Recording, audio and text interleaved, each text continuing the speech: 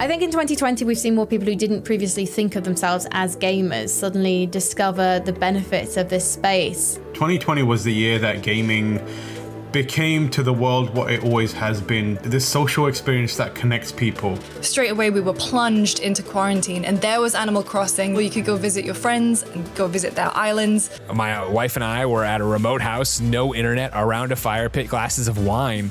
And when we were like, oh man, it'd be cool to be able to count down to the new year, what do we do?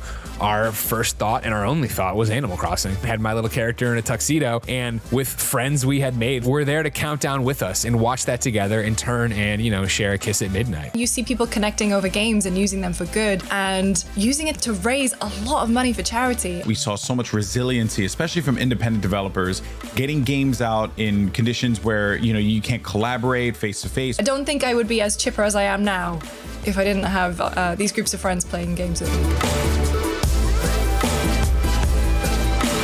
The moment that really literally made me physically cry was the Black Girl Gamers Online Summit. That was so impactful to me and to the audience that was watching. When Travis Scott and Fortnite put on the show Astronomical, a live show in Fortnite that the whole world could tune into, and over 12 million people did. Realizing that we were still able to have these massive tier 1 tournaments and they still felt epic. Among Us turned out to be the social experiment that none of us thought we wanted, but definitely needed in our lives. COVID kind of forced people to use games to connect, which is what gamers have been doing for years. Along with that came that chat about diversity in this space because so many more people were paying attention to it. It was really kind of that unique cultural phenomenon that couldn't have happened at any other time.